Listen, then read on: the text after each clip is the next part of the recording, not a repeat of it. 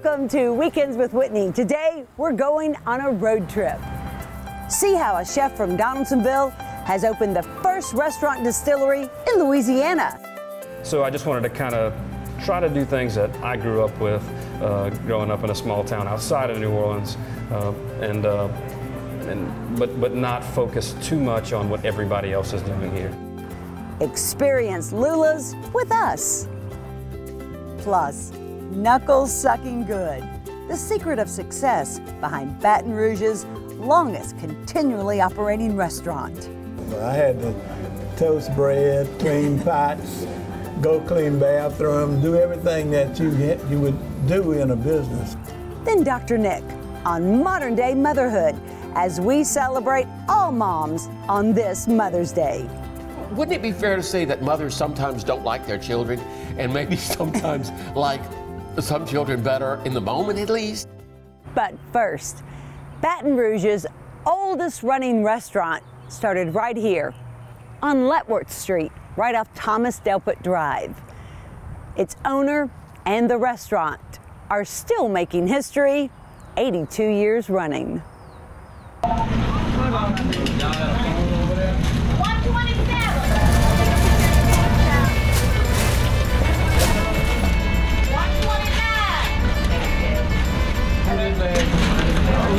Let me bag it up for you. All right.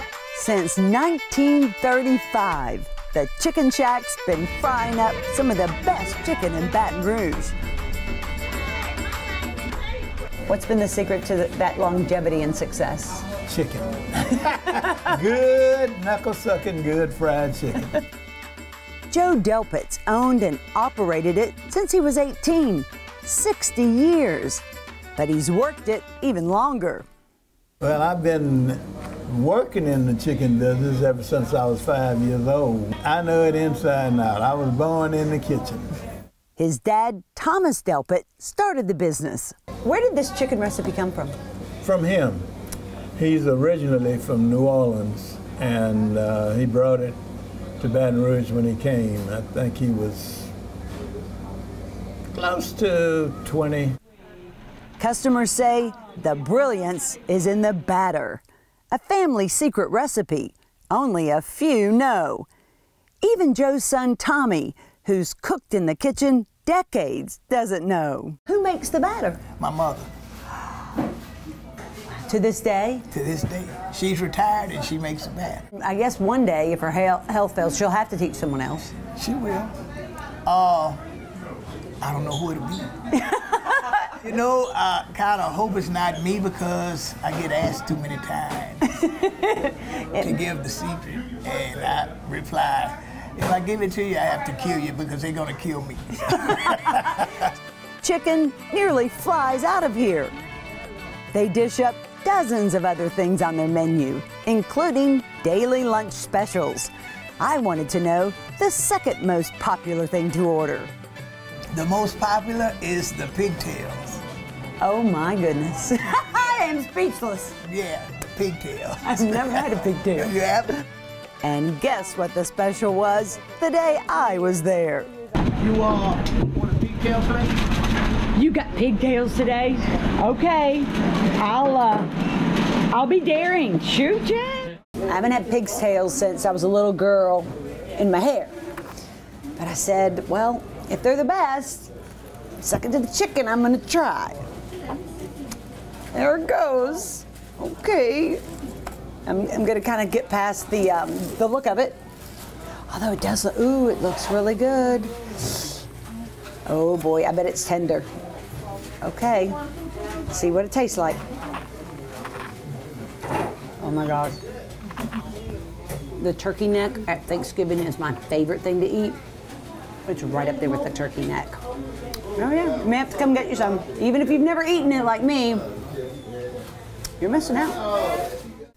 Which explains perfectly why Joe Delpit's being honored with the Pioneer Award at next weekend's first annual Downtown Baton Rouge Soul Food Festival. It made me feel great.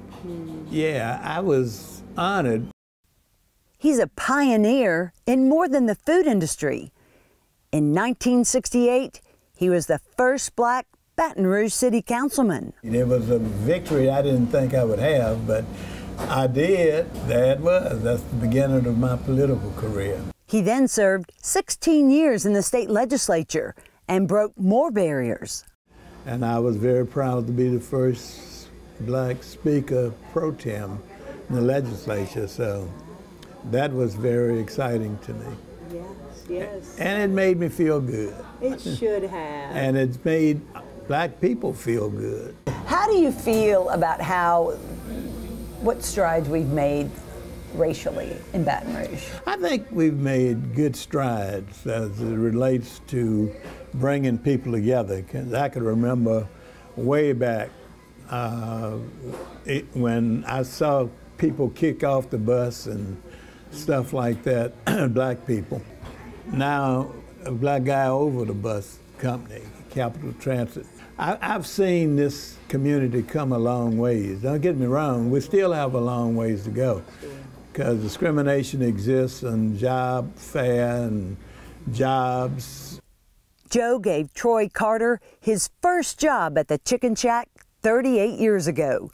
Today, Troy's general manager and owns a percentage of the business.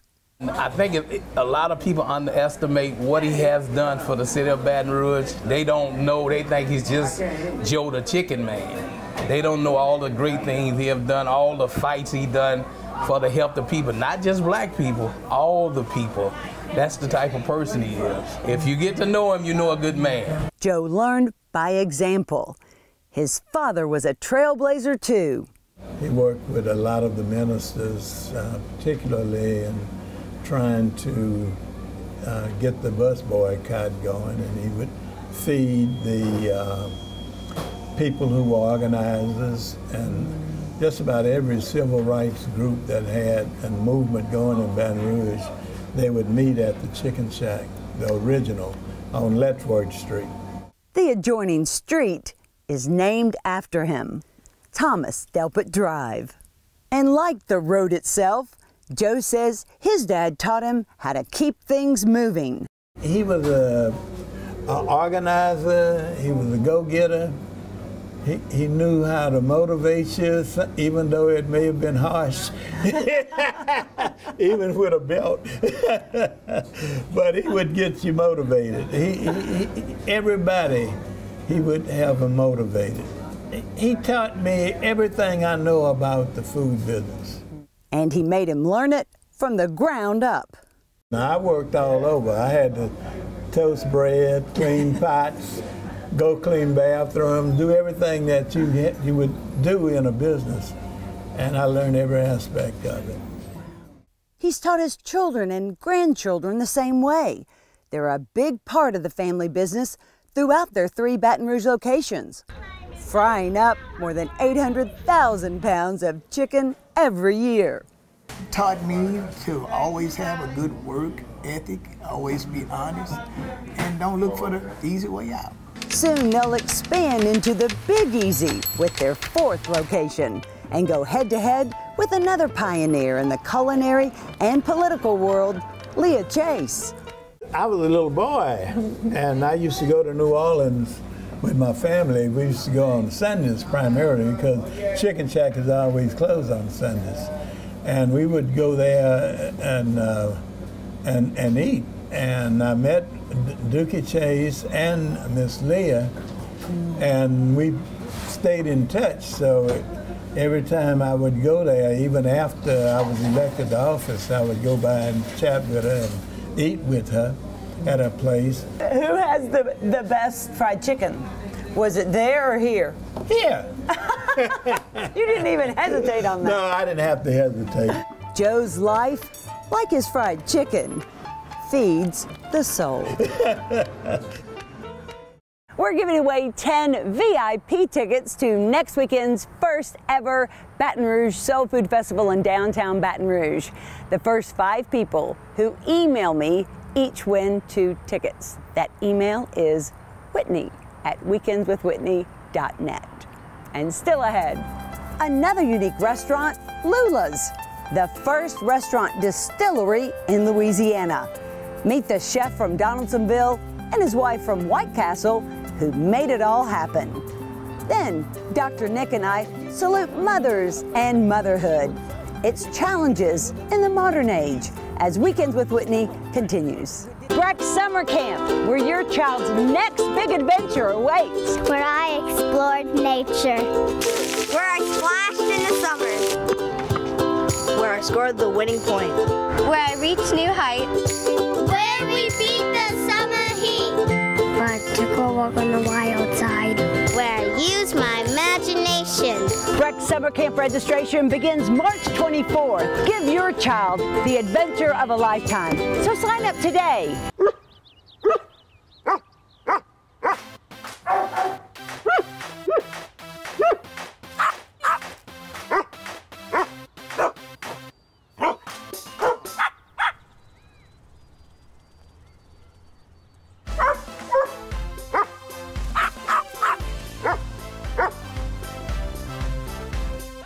Lula is the first restaurant distillery in Louisiana.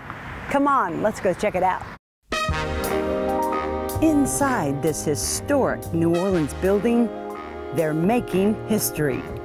Welcome to Louisiana's first and only distillery within a restaurant. It's the creation of Chef Jess Bourgeois and his wife Erin. So I just wanted to kind of try to do things that I grew up with, growing up in a small town outside of New Orleans, but not focus too much on what everybody else is doing here. Jess is from Donaldsonville, where the Mississippi River and sugarcane fields define the landscape, culture, and culinary traditions. Lula's restaurant is named after the sugar mill, 5 miles from where Jess grew up. His roots run through everything in the restaurant. It's a great marriage of local product and us being able to showcase that. Not many people even know where Belrose is or Donaldsonville is. Here in the distillery, they make vodka, gin, and rum, all from sugar, and only from Lula Sugar Mill. It's funny the misperceptions that are out there about what vodka is, and a lot of people just come in and say, "Oh, I thought it was made from potatoes." Yeah. But yeah, you can make vodka from anything that has fermentable sugars. And our vodka is nice and clean. We use some beautiful sugar from Lula Sugar Mill. 4 years ago, one of our first shows on Weekends with Whitney featured Lula Sugar Mill and 2 farmers who supplied it with cane, Kevin Falcon and Lance Godet. Today, we all came full circle. Did you ever think that you would see your sugar turn into a restaurant? Not at all. A restaurant distillery, the first ever in Louisiana. That's why this rum is the best, because it's from our sugar. To make it all happen, Erin says step 1 was a bill in the Louisiana legislature. We had to have a bill passed in 2015, House Bill 233, to make it legal, to make a restaurant adjacent to a fully operational distillery legal. We are still the only fully operational restaurant distillery in the state and the Southeast U.S. I'm sure there are others to come, and we are happy to be the ones that have paved the way to do it. Jess's first job was chef at Commander's Palace. Now, with his own restaurant, he created every recipe on the menu. Ta-da! And out of the kitchen it comes. Some of their spirits that are distilled here are incorporated into their food, but not all. And Jess joins us to tell us about it. Yeah, so this is a very good representation of kind of what we're trying to do with our food here. You know, it's So this is a quail? Tell me about it. Exactly. So this is a boudin stuffed quail. We make a traditional rice boudin. We stuff it inside of a quail. We bake it off, and then we set it on top of some smothered cabbage and onions and bacon. And then we put a glaze of cane vinegar, cane syrup, and a little bit of our rum. And take a look at this. Harkens back to where I grew up. You know, it's a pork roast. So we take a pork shoulder, we cut it in a really nice big chunks. We cook it down until it almost falls apart. We sit it on top of some mashed potatoes and cover it with a rich stock sauce and some oyster mushrooms. Just a beautiful comfort dish that we do here. And then we. Sorry, every time you talk about it, I just have to think about it. Sorry. Oh my God. Another delicious dish, his redfish. Some really fresh Gulf redfish. And then we top it with some chimichurri sitting on top of some grilled vegetables. And then we take some green onion popcorn rice. What that is, it's a variety of rice that we get out of around Crowley called popcorn rice. It's got a nice scent when you cook it. And we mix it with some olive oil, salt, pepper, garlic, and a lot of parsley and green onions, which gives it that nice green color. But all three, this is a very, very good representation of what we're trying to do here. At the bar, their specialty cocktails are all made with their own vodka, gin, and rum. Several are even on tap. We have a lot of really simple cocktails that are just 3 or 4 ingredients, but we really do them well, and the reason that we do them well and we do them so consistently is that we have some on tap, we have some in bottles. It really just, it allows us, when making something in batch, it really allows you to keep it super consistent, where if you come in January and you have Rachel as your bartender, or if you come in June and have me as your bartender, which will probably never happen, but it's going to taste the same every time you come in. One of our best-selling drinks right now, it's one of the most refreshing drinks, especially how hot it gets in New Orleans, is our vodka basil smash, and I'd love to show you how to make it. Show me.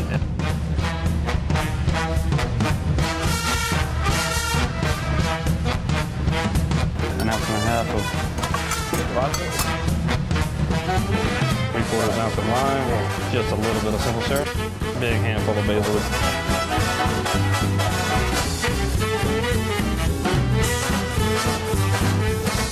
Vodka basil smash. Wow. Cheers, everyone. It's smashing. Yeah. Fat Tuesday, they toasted their first year in business.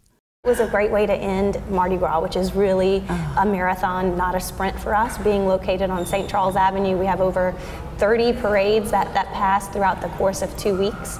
So that last day was time to kick back and have a cocktail and enjoy it finally, because it was a lot of work. It was a lot of work, but it was fantastic. You look back at the numbers of what you are able to accomplish. How do you feel? How are they? I'm so excited. Really? Yeah, I'm just so excited to be here. You know, it's a city that is full of restaurants. I believe the last I heard they had 1,500 restaurants. Oh my! In the city of New Orleans, I guess metro area, but still, it's very exciting that we're being so well received, and that we're, you know, that it's wonderful that we are where we are, and that the future looks so bright. A future as bright as the chandeliers they designed, adorned with 100 of their vodka bottles. They're defying the odds. 60% of restaurants close after their first year. We're on the course to be as successful as we've wanted to be. It takes some time. We know that, but we are definitely making our way through it, and it's working out pretty well for us so far. So we're very, very fortunate. Do you pinch yourself and go, oh my gosh, my dreams are being realized? Yeah, exactly. Here at Lula's, you'll always find winning spirits. The next time you're in New Orleans, definitely check out Lula's. It is an experience you won't soon forget. And still ahead, DR.NICK on modern day motherhood, as Weekends with Whitney continues. Each morning in Baton Rouge, we rise to meet opportunity. We carry the weight of responsibility proudly. We choose our paths. We move fast and we fly high. We light the way for others to follow. We make it happen.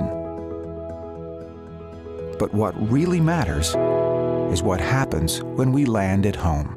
Baton Rouge Metropolitan Airport. Fly easy.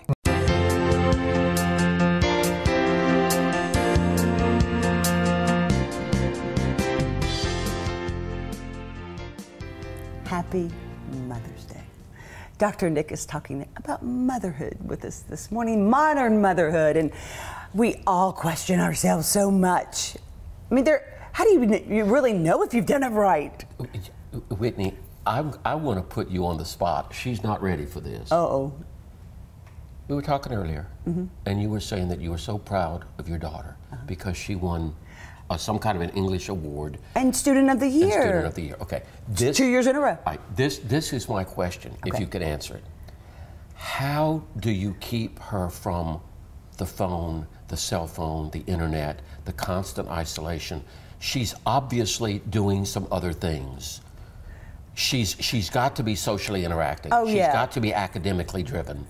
But the question for you is, what did you do anything, or is it just in her make? I think it's in her makeup. Because the challenge of motherhood today is how to get kids off of the games and the internet, the cell phone, Snapchat, and the Facebook. And you know, I've never policed it with her. And you've never policed it? No. Now we talked about what was appropriate and not. But I think she's had a cell phone since she was in 6th grade. Or? Have you encouraged her to spend time studying, to be a reader, to be? She has a 98 average, and I never have to ask her to do her homework. I never have to say, you know, I say, do you have tests? What's coming up? But I never have to say, you better get up there and be studying right now. It's her. It's her, I promise. Because interesting. I haven't had. But you would agree with me that to some degree that's a little rare. And I'm not here to toot her horn. I'm here to say that if you read anything in the research, it'll say the challenges of motherhood are how to get kids to go outside and play, how to get them to want to read books, how to get them to want to socialize more, how to get them away from the isolation and the interior world. Sure. How to get them to not be so peer pressured. So that you can, you know, so that they're not how to keep them from bullying or not or not being bullied. I mean, these are the real challenges of motherhood today when there's so many things on a mother's plate, especially a single mother. Oh, God bless every single mother out there and father who are having to do both roles, because it's such a frightening world out there. You know, bullying, peer pressure. All of those things are terrifying. Would you make a distinction between mothers and fathers? Would you say someone recently said that women are more emotional, and it's gone to viral, and everybody's having a heyday over the fact that women should not be called more emotional. I wasn't offended by that. I don't find that offensive.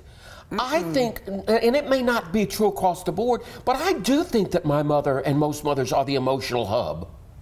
I think you're absolutely right. I think we have to be. Don't you think? I don't know that mothers have. Well, I guess what you're saying is that it's kind of in the makeup. Yes. It's in the DNA, the nurturing, the gathering, the kind of keeping families together. I mean, isn't it your mother that makes sure that y'all get together? It is all the time. Isn't it my mother who will call you and say, "Is Whitney okay?" No, she calls me. She doesn't call me. She calls Nikki. I guess she thinks. I'd give her a straight answer, but. All right, let's take another one of motherhood. Okay. How does a mother love kids equally when every child is different? Oh. Isn't that tough?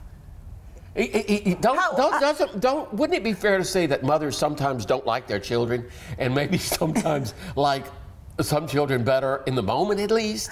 Of course. Am I being too? Well, I wonder. I'm not a mother, so. Can you love two things equally? Would be the question that I say, and I'm going to give you a very frank answer. No. Really? I love both, but I love different things, especially. About each one. Yes. And enjoy doing different things with them. So sometimes when people just, I love you all the same, I don't buy it.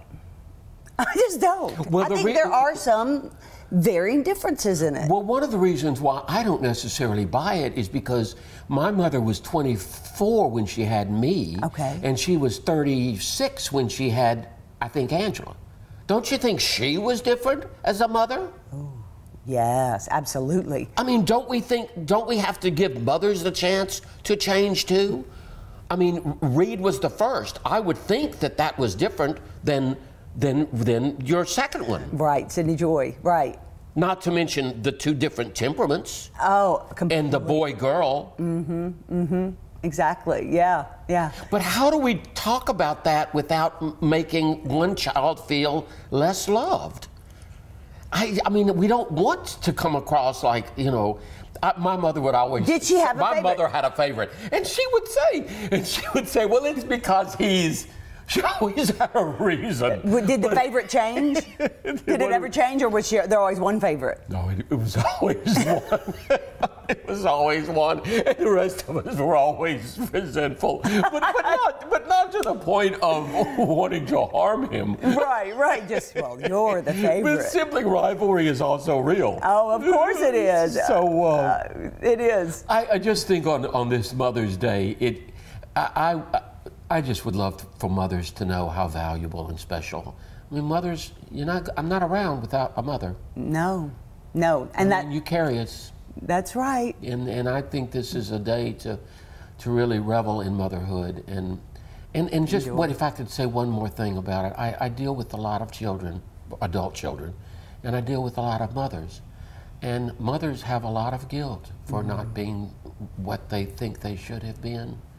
And I think the part of my work is helping mothers let that go. Thank you. Let that go. We should all do it. Let that there are go. things I have not done perfectly in raising mine. Every once in a while you'll say to me, "Oh Lord, I'll never get Mother of the Year." and I think it's a great thing to admit, laugh about, and say, "But you know, I'm doing okay." Yeah. There are days I'm great. I'm a great mom, and there are days not so much. Very real. Just be gentle. Be gentle, especially with past mistakes. Okay. Really? Thank you. Yes. Thank you. Happy Mother's Day. Yes, we go into this Sunday celebrating mothers with that. Thanks, Dr. Nick. Yes, bye. More Weekends with Whitney after this. Atlas Foundation Repair, fixing your foundation problems for more than 30 years while preserving and protecting your trees. Thanks for joining us for Weekends with Whitney. We hope to see you back here again next week. Until then, we leave you with this.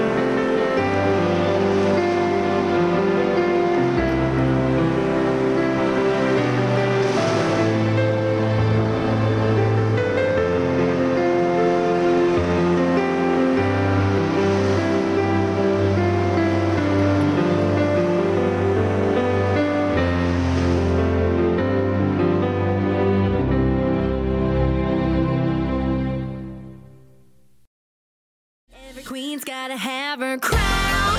All the boys